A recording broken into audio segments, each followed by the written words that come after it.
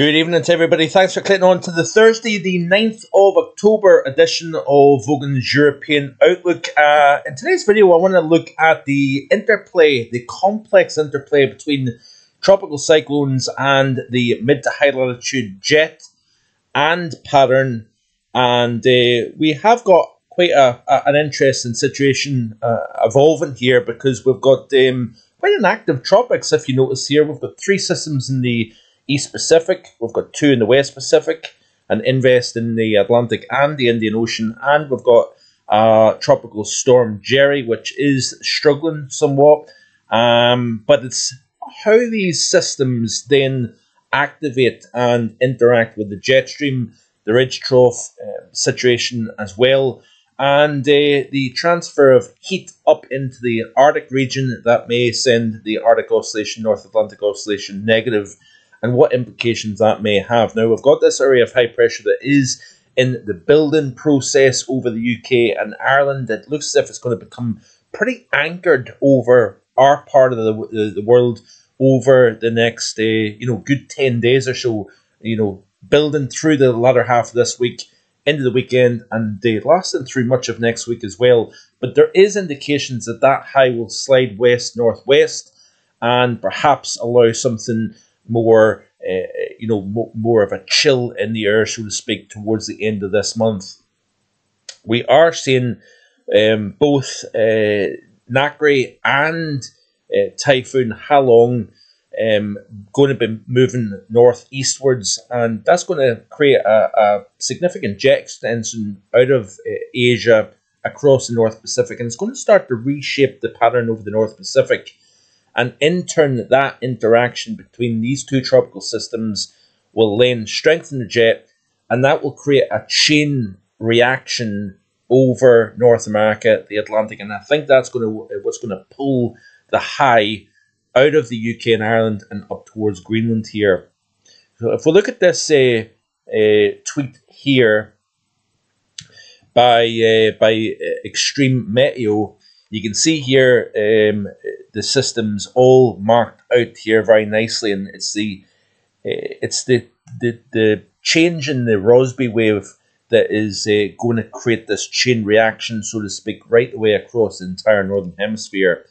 Before we look at this, let's have a look at the 850 temperatures, and you can see here the fluid nature of the atmosphere very nicely in this chart here, obviously representative of the temperature at 5,000 feet over top of the pole. So obviously this is North America, Greenland, the North Atlantic, UK, Ireland, Europe, and then right across to Asia. So obviously we're beginning to really start to build the cold reservoir over the top of the pole. Unusually weak mean zonal winds, as already explained in yesterday's video. We're building the snowpack across Siberia, where we've got an unusually strong high that is over the north of Asia at the moment, and that is potentially what's creating this frictional effect and slowing down the mean zonal winds up in the stratosphere. But obviously it's a complex situation, but you can see the nature of the tropospheric polar vortex here. We've got this quite stretched out cold pool. We've not got it bundled up.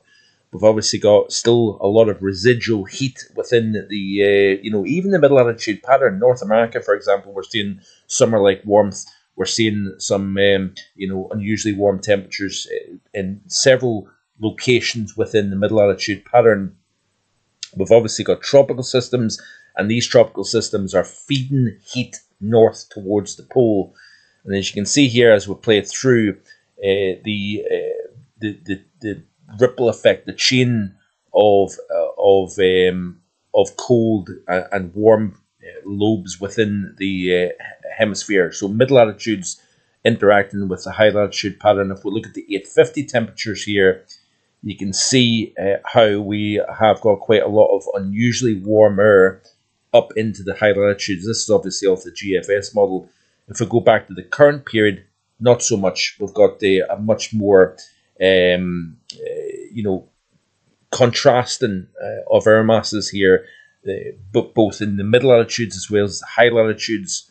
But as we play it through here, you can see these systems transferring warmth up towards the Arctic region here, and that's going to force higher pressure to then build into the Arctic region here. You can see these parcels of warm air from the subtropics getting drawn northwards here, and it is the tropical systems that are doing that.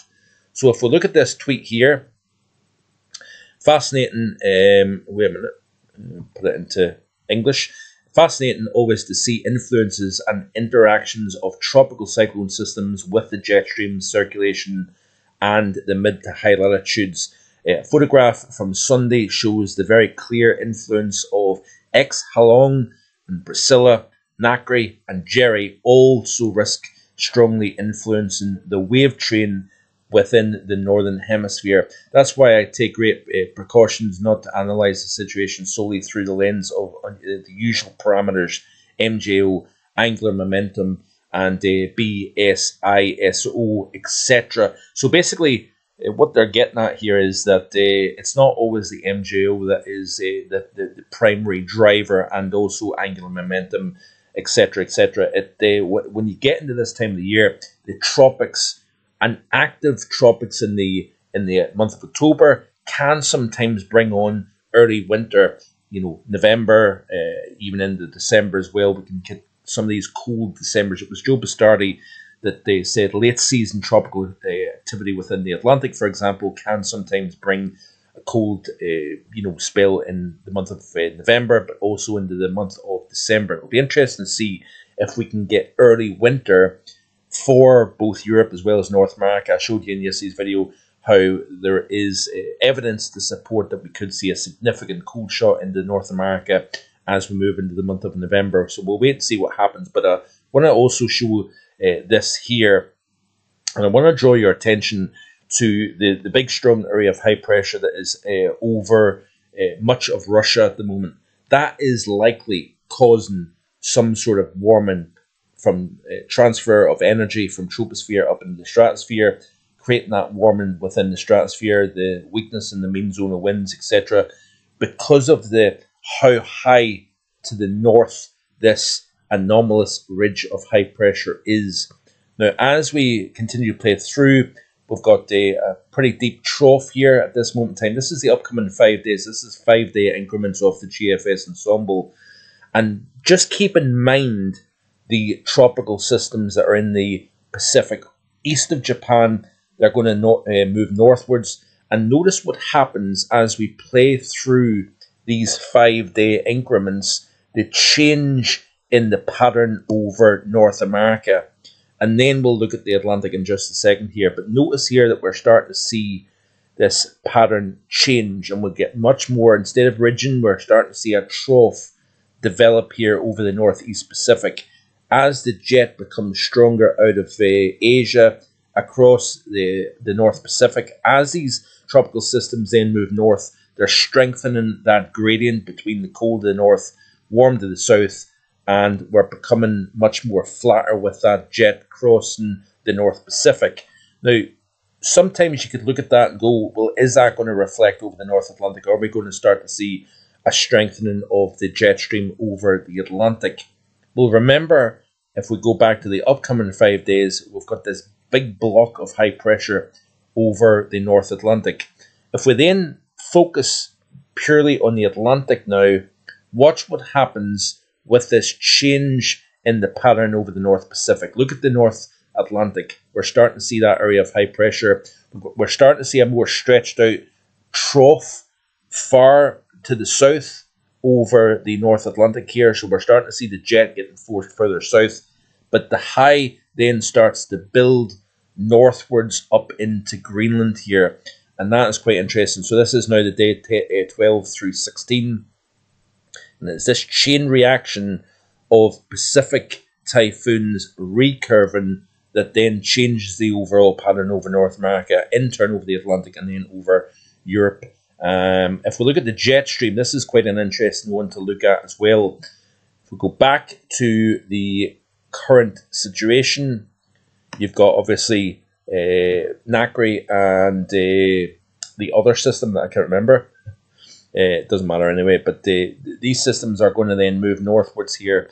forcing that jet over the Pacific to become stronger. Remember, we've got some very, very cold air over eastern Russia at the moment here, -20s, for example, very warmer across, eastern China, for example. And then we've got the tropical systems, these bundles of warm heat, latent heat that is getting released into the atmosphere, forcing the jet stream to become stronger. And then that is starting to change the pattern. It's starting to push the energy through the Pacific over North America, and then in turn we're starting to see changes take place over the Atlantic. But interestingly enough, the Pacific is quite different to what the Atlantic is doing because of that strong high over the UK, over western areas of Europe here at the moment.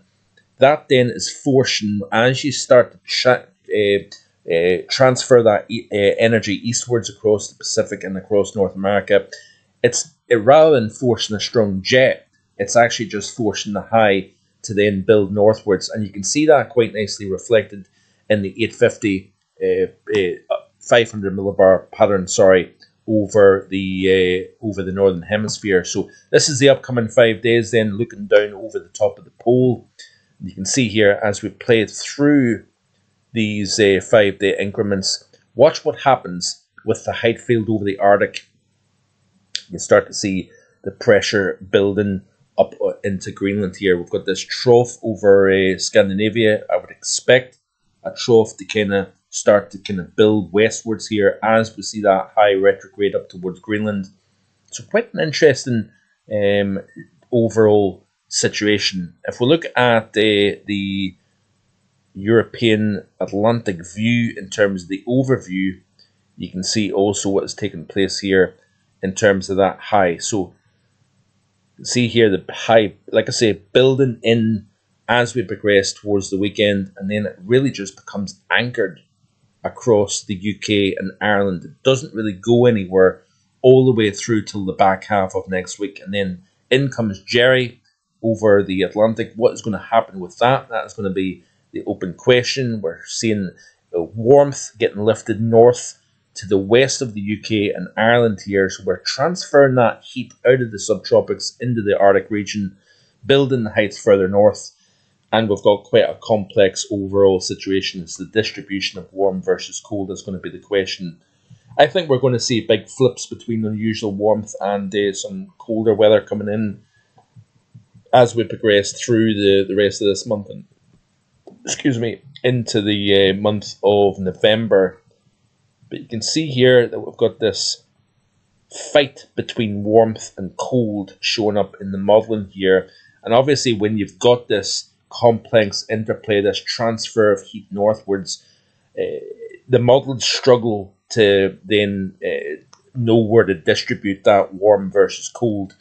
So complex stuff, but I wanted to show you that today because we obviously have a relatively quiet pattern in terms of high pressure dominating.